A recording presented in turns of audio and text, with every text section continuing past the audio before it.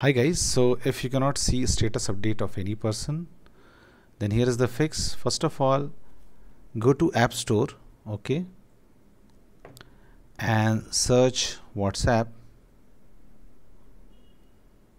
and now in the WhatsApp Messenger, go to WhatsApp Messenger, and if there is any update button here, click on it to update it. In my case, it is not visible because my WhatsApp is updated.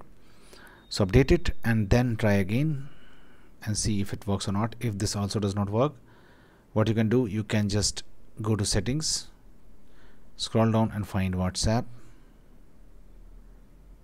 okay, tap on it to find WhatsApp, and now what you have to do, you have to make sure the background app refresh is turned on.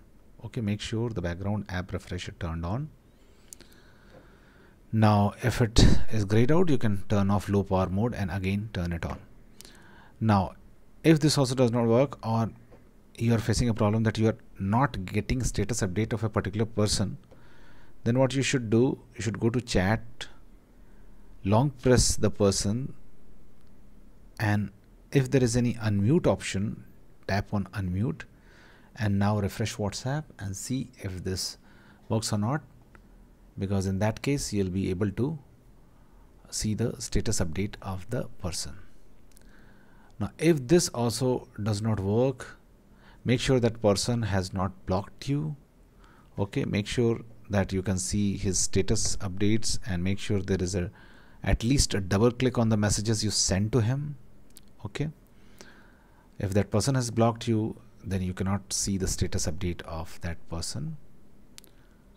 Okay, so that's it guys.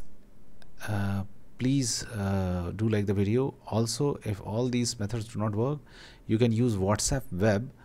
Okay, just go to this any browser of your choice, okay, and